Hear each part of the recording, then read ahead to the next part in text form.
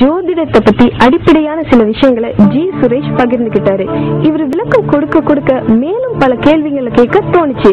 காரணம், கண்ணுக்கு தெரியாத தூரத்துல இருக்கிற 9 கிரகங்களுக்கும் மனிதர்களுக்கும் சம்பந்தம் இருக்குன்னு சொன்னா கொஞ்சம் ஆச்சரியமா தான் இருக்கு. கிரகங்கள் எல்லாமே பூமியில இருந்து கிட்டத்தட்ட எத்தனையோ மில்லியன்ஸ் மைல்ஸ் நிக்குது. நம்மளும் கண்ணுக்கு காணாத அளவு இருக்கக்கூடிய மனித இனம். கண்ணுக்கு காணாத அளவுக்கு தான் நீங்க 1 கிலோமீட்டர் தூரம் இருந்தாக்கா என்னால பார்க்க முடியாது.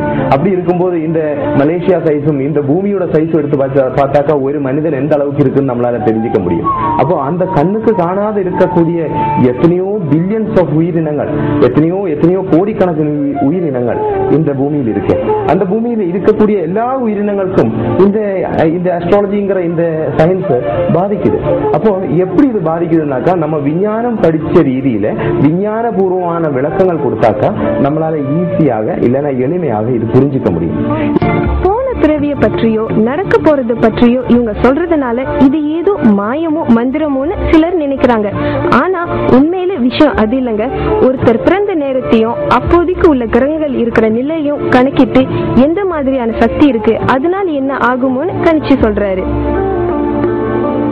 இப்ப பாசிட்டிவான நல்லது செய்யக்கூடிய ஒரு கிரகம் உங்களுக்கு நல்ல ஸ்தானத்துல நீங்க பிறக்கும் போது இருந்துட்டு திருப்பியும் நல்ல ஸ்தானத்துக்கு அந்த கிரகம் வந்து உங்களுக்கு அதே மாதிரி எனர்ஜிகள் கொடுக்க உங்களுடைய உணர்ச்சிகள் நல்லதாகவும் உங்களுடைய சிந்தனைகள் நல்லதாகவும் அதுக்கேற்ற மாதிரி உங்க கற்பனைகள் நல்லதாகவும் வரும்பொழுது நீங்க நல்லதாக பேசுறீங்க.